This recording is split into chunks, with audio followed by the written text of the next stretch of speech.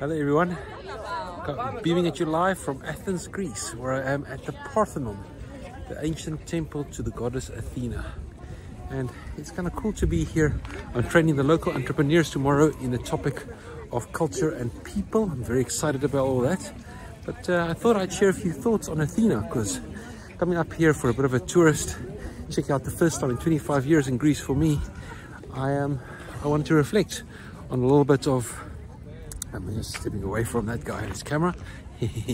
I wanted to reflect on Athena, because she was kind of a cool goddess. She was the goddess of war, wisdom, and handicraft.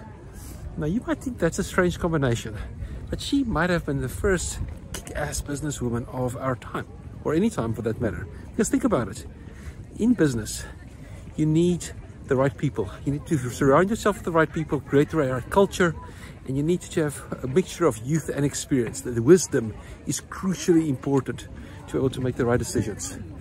Then you also need tactics and strategy and plans to take things forward, right? And that's what war is all about. Tactics, strategy, mobilizing the troops, the things that any good business person should be doing. And then finally, in Accelerator and in scaling up, we train execution. And in execution, it's all about the details. It's all about patience. It's all about, applying yourself to your craft. And that's handicraft, isn't it? So it might just be that Athena was the very first accelerator trainer of our time.